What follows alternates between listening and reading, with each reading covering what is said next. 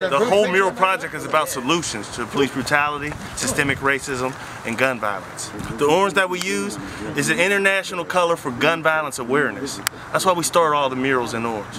And I lost 45 of my friends, all my best friends growing up. We started every mural in orange. And that's the basis of the murals and a lot of the messages that we're teaching.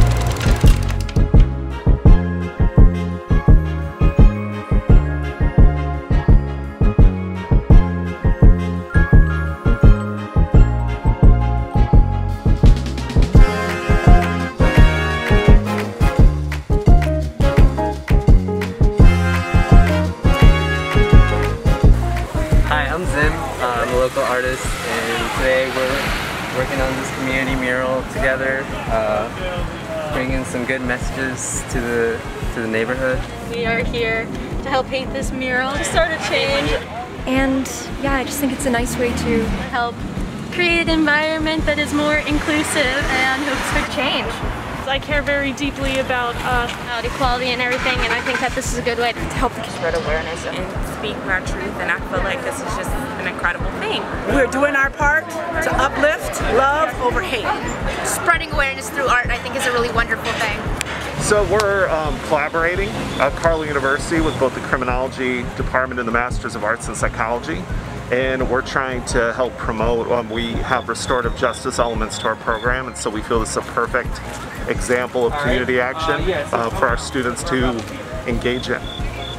Tell stories through paint. Have something like a mural that showcases connecting over a mutual cause. A sense of pride, love.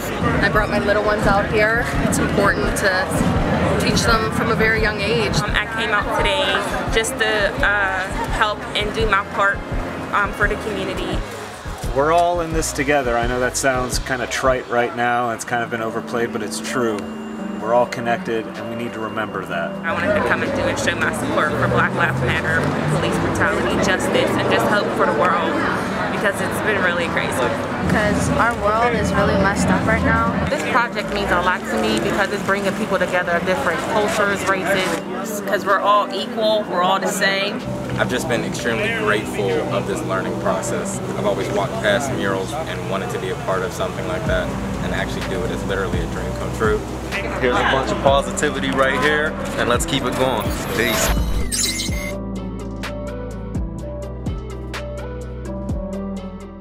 I'm pointing right now to one of my personal heroes, John Lewis.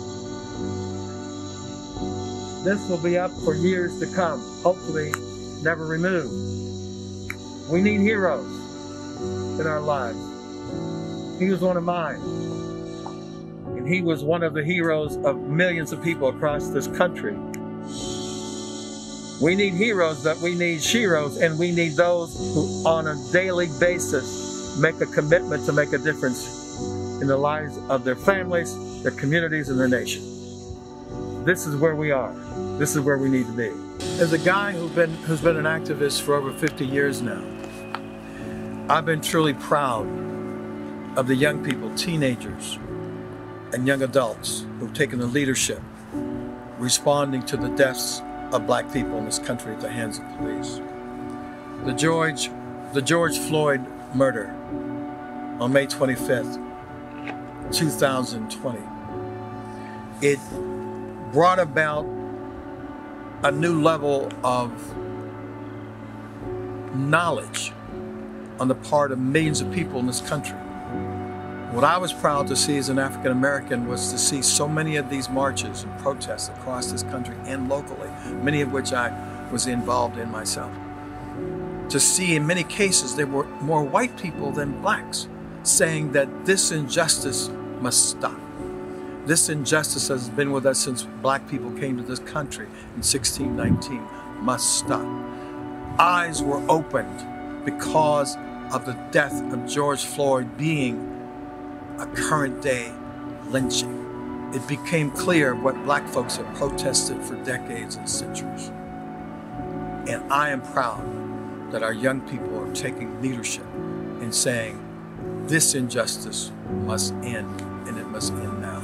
Our passion must never end. life.